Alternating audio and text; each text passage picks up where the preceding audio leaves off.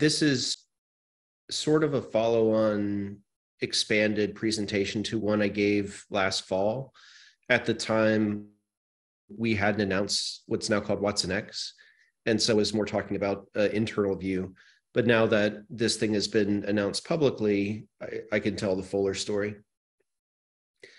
So first, I like to always ground this in the history of AI because the understanding the history of AI at IBM helps make it clear why InnerSource was a necessary component for us to get to a platform.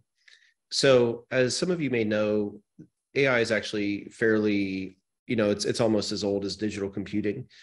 It was founded as a field in 1956, and IBM has always been a strong participant in the evolution of AI with some fundamental innovations like speech technologies, natural language processing technologies, and then some really high-profile events like beating Kasparov in chess with our Deep Blue computer, and then beating the Jeopardy champions with our original Watson system. The Watson system that won Jeopardy, that happened in 2011, and that represented an inflection point for AI in the industry. Prior to that time, the joke about AI had been that it's always perpetually 10 years from being useful. But not the Watson Jeopardy system per se, but the technology that enabled the Watson Jeopardy system, advancements in deep learning, advancements in the ability to store and process massive amounts of data, really caused AI in the industry to have an inflection point where people started to seriously put it to work. And lots of people came to IBM in the 2010s because of Watson Jeopardy, because of our history with AI. And what resulted was a sort of let a thousand flowers bloom approach in terms of starting new vertically oriented divisions, in terms of acquiring AI startups, and in terms of starting new organic products. This era was characterized by some good successes, but also some failures. But internally, there was just a tremendous amount of fragmentation. So then in 2019, we acquired Red Hat and embarked upon a new strategy. Well, it was new then, called the hybrid cloud and AI strategy. And the goal was to really shift from being a company with many products to a company with a real platform that addressed what we consider the two most urgent technical problems of this current era: the hybrid cloud problem and then the AI problem. So that we started in 2019. Now I'm going to zoom forward to the present and talk about what we just announced, not as a product pitch, but so you can kind of see the end of the story. And then I'll work backwards and say how InnerSource helped us get there. So the reason that we and so many others are interested in the AI market is because it's just going through this period of hypergrowth in terms of people trying to infuse it into actual applications, actual mission critical workloads. So it's doubled in the past 5 years. And it's also a real challenge for companies to adopt because it brings along with it all of the problems of the software engineering lifecycle, but a whole new set of problems from the data and AI lifecycle. And every day we see news articles about new advancements in AI. The downside of that is it's just really hard to keep up. And so, long story short, businesses really want to adopt AI, but they really struggle to adopt AI in meaningful ways that differentiate them. So these are the three fundamental things we tell leaders they should think about with AI. How do you actually create competitive advantage? Like, how do you put your expertise, your data to work so that you can differentiate your products and services versus your competitors? Then how to apply it across the business, improving every single enterprise workflow through infused intelligence. And then finally, how to advance trustworthy AI. Because as you may know, AI brings a lot of power, but like any technology, it also brings along a lot of potential problems if you're not careful and thoughtful about it. And since IBM is focused on helping people deploy mission critical workloads, enterprise workloads, government workloads, it's not okay for it to be right some of the time. It has to be very trustworthy. So the real market moment in the last year was OpenAI's introduction of ChatGPT.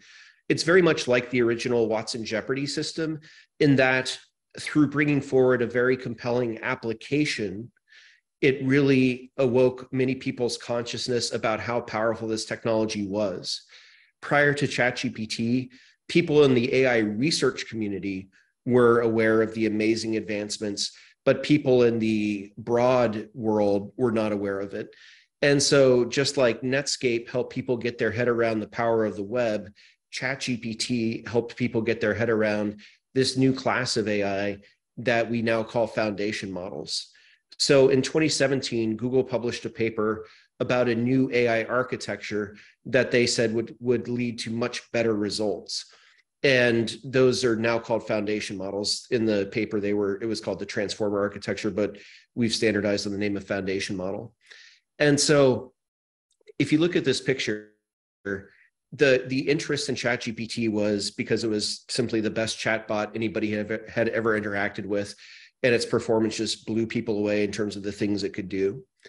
But there's actually a bigger concept. This transformer architecture can help you with chat use cases for sure, but it's just a generally better and more powerful architecture for most AI tasks. And while most people think about AI in terms of text, you can actually work with any data modality like IT automation data, AI ops data, chemistry, geospatial data. And so what we're trying to do is provide a platform that allows you to work with all those different data modalities so that you can use AI for productive purposes. So I'll skip this slide. So in May at our Think conference, we announced watsonx as our new AI and data platform with a particular focus on foundation models. And these are the three basic parts of it: watsonx.ai, watsonx.data, and watsonx.governance. So if you look at that watsonx.ai part, that's now where I'm going to tell the backstory of how InnerSource was so critical to making this actually happen. So everything that you just saw, that's sort of the marketing material and the result of 4.5 years of work. But now I want to tell the backstory and the role that InnerSource played. So 4 years earlier, 2019. So we embarked on this platform era for IBM AI in 2019. And I had the privilege of getting to play a leadership role back in those early days because in the 2010s, I had led the successful rollout of new development tools at IBM: GitHub Enterprise, Slack, Travis CI. And so what our leadership said is that in order for us to be successful as an AI platform company, we must be the first best adopter of our AI platform in our IBM products. And so the challenge to me was, you just got 75,000 IBM developers to change their tools. Now get them to embed Watson and infuse AI with two goals. So the first one is that differentiation that I talked about before.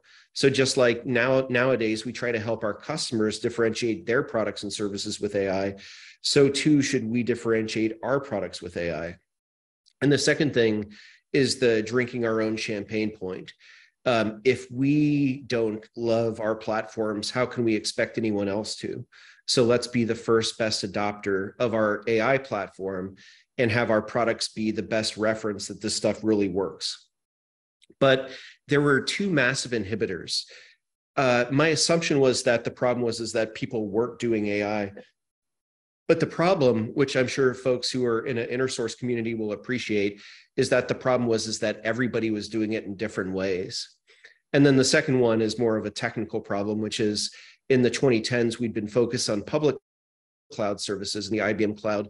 But now that we were shifting to hybrid, we needed a stack that could run anywhere. So we needed portability. So the fundamental problem in 2019 was that we lacked a stack. So after 4.5 years of thinking about this problem, my conclusion is that the ultimate problem with being a successful platform provider, and this, whether you're a tech company like IBM or a car company who wants a platform for your portfolio of cars, the biggest problem is fragmentation.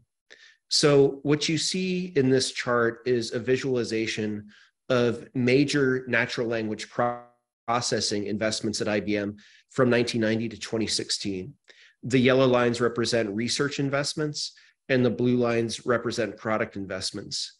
And it's not important that you understand what every name is on the chart here, but what you should take away from this chart is that IBM had been investing in NLP for a long time. We'd been making many investments, but the problem is that the lines don't converge. And with the lines not converging, what it means is that each line represents a distinct stream of investment, expertise, and innovations. And so if, for instance, this top line, SPSS Text Analytics, makes $1 million investment in natural language processing sentiment analysis in 2013 and does an amazing job, that's great for them, but it doesn't help anyone else. And so the problem with this is that from an economic perspective, if you're the CEO of IBM, you say, I'm investing a ton of money in natural language processing. Why isn't it the best in the world? And this picture is the answer. Because if you're fragmenting your investments, even though you might be investing $100 million in aggregate, you might only be investing $5 million on average. And so you're really fragmenting your impact. So in 2019, a peer of mine, Dakshi Agrawal, who's the CTO for AI for IBM, said that we need a common NLP stack for the company that aggregates the best of IBM's NLP into a common stack and open source into a common stack and provide standardization for key NLP features. And so between 2019 and 2020, the picture changes from this fragmented picture to this coalesced picture. And so in the middle there is the common natural language processing stack, which we called Watson NLP. And now you see that the research investments are now funneling into Watson NLP, and the Watson NLP capability is then going downstream into about 15 IBM products. So how did we do this? Well, of course, the answer is InnerSource. We looked around the industry and said, what are the really great platforms and how do they come to be? And for the ones that were most interesting in the enterprise space, like Linux and Kubernetes, they all had an amazing open source ecosystem. And so we then studied those products that had become entrenched platforms in the enterprise space as open source. And what we came to understand is that they all had three fundamental characteristics. The first one is that they had a great developer experience so that it was very easy to adopt, get value from, and start to use. The second thing was that they had a very robust community that helped people get started, that helped people get unstuck, and that helped people think about how best to make use of the technology. And then finally, they had a great contributor experience and a supporting highly modular architecture that made it possible for people to come in and have a lower learning curve to start to make a contribution to the open source stack versus a big monolithic code base that's hard to understand. But the problem for us was that in 2019, our AI portfolio was almost entirely proprietary. So it wasn't feasible back then to jump to open source, to like rebase everything on an open source foundation. But some of our senior team members like Michaela Eller and Olivia Bujek learned about InnerSource and learned about InnerSource Commons and started bringing that back to IBM. They said, we can't do open source right now, but what we can do is embrace InnerSource and start to unite the IBM technical community around common AI stacks. The reasons that we settled on probably won't surprise anybody here, but I'll go through them just in case it's a different framing. So the first thing is differentiation requires focus. We have really tough competitors in the tech industry like Microsoft and OpenAI. And if we're internally fragmented and if we're internally diffusing our investments, how can we hope to compete with such great companies? And so by adopting the common core tech, we actually free up the product teams to focus on their differentiating capabilities and experience rather than reinventing the wheel or reinventing an NLP stack. The second thing is the power of community and the collective brain power. So none of us is as smart as all of us.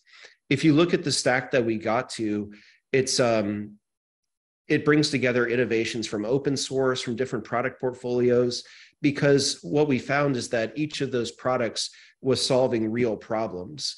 They weren't making up problems to solve. They were reacting to marketplace needs and realities of running technology at scale. For instance, the inference server that's part of the common stack now came from a product called Watson Assistant, which is our chatbot product. And to think about the sort of scale a product like that needs to run at, Watson Assistant was used to help use chatbots to help people get COVID vaccines when the COVID vaccines first became available. So it had to just serve millions of requests. And so we take that technology that's been kind of proven its worth in the real world and bring it back to the common stack. And then finally, 95% right is more than 5% wrong. There was this really strange anti-pattern where an IBM team might have a common technology or a ostensibly common technology. But then when another team would look at it, they'd say like, okay, this stuff is all great, but it's missing these two things. Therefore, I have to create my own thing, or therefore I have to go a completely separate direction.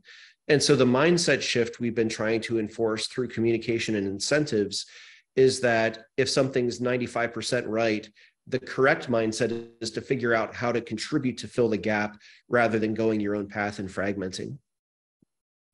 So the coda to the NLP story, if you recall, when I showed the fragmented picture, I said, if you've got a picture like that, you can't possibly be the best in the world because you're fragmenting your investment across 10 or 20 different streams. So in 2021, when we were part of the way through this journey, there was this New York Times article that looked back on the first 10 years of Watson since the Jeopardy system.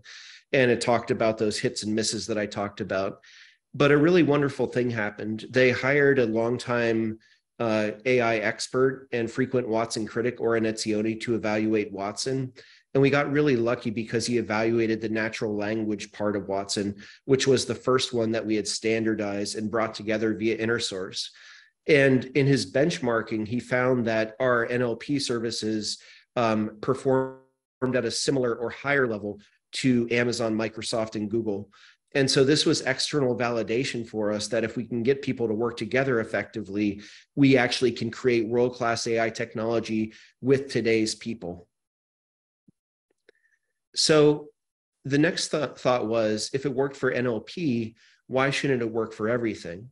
So between 2020 and very recently, we had an internal project called Watson Core, which was looking across a broad set of AI capabilities that could be made common as part of a common stack. And this is the cookbook that we used. So the first one was, we determined what should be a platform capability by looking across the set of AI applications that had been developed inside of IBM and then famous ones in the industry.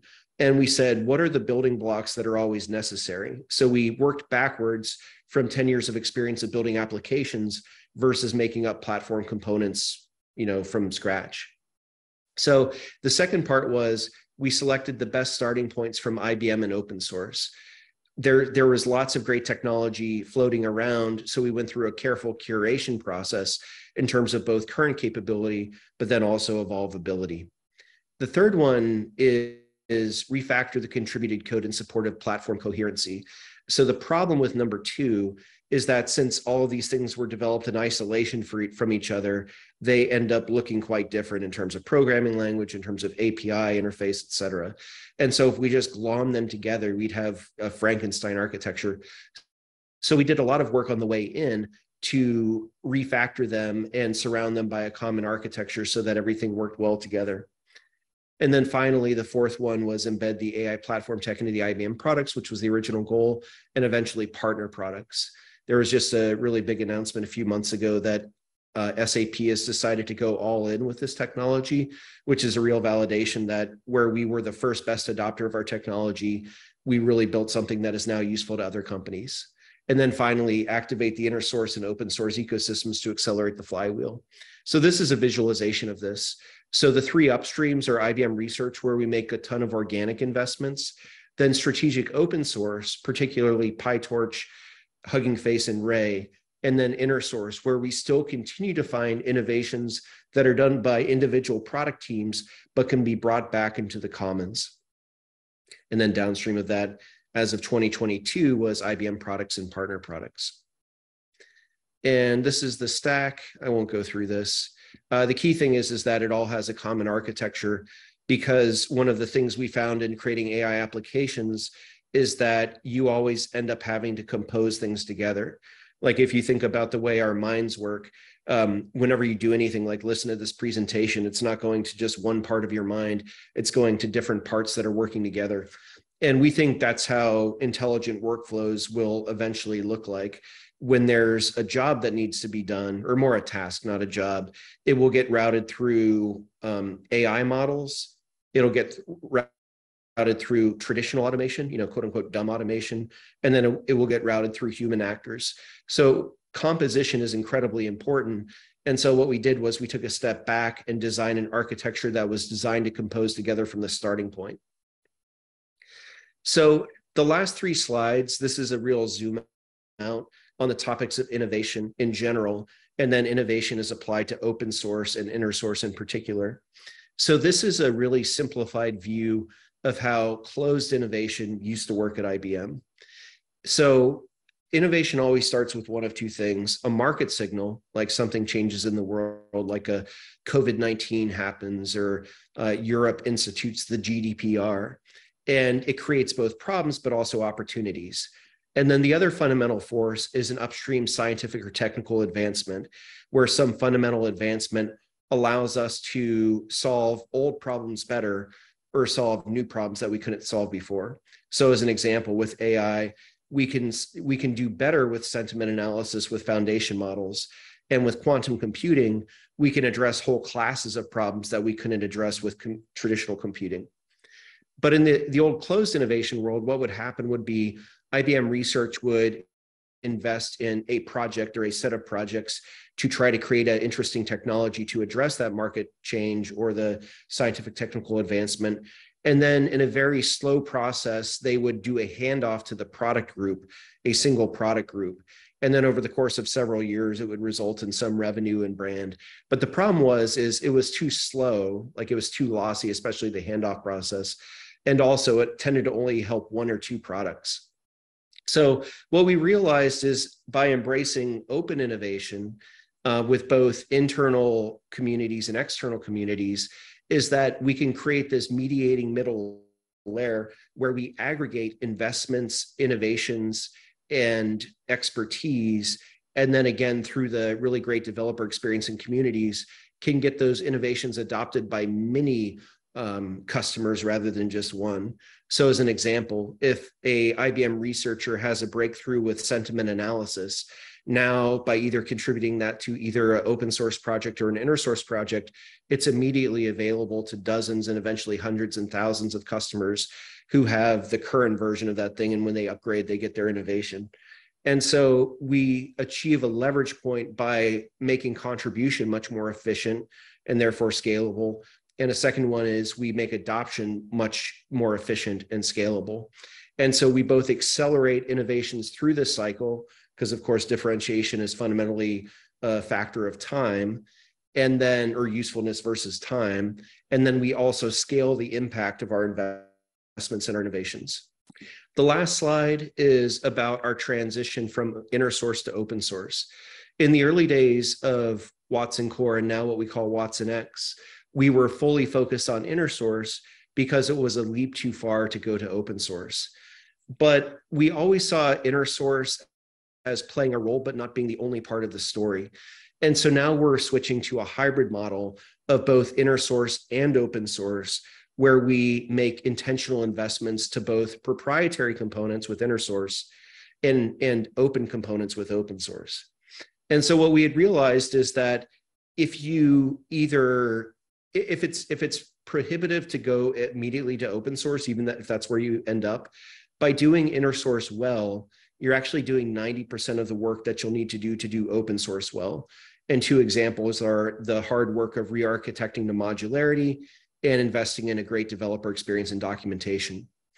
And so the progression we're making for components these days is this for stuff that starts internally, do the InnerSource work because that's no regrets. And then if we decide that it's in IBM and our broader ecosystem's interest for the technology to be open source, then do the delta work to make it open source, the legal work, the clearance work, the naming work, et cetera. And then the component team ultimately contributes to both InnerSource projects and open source projects.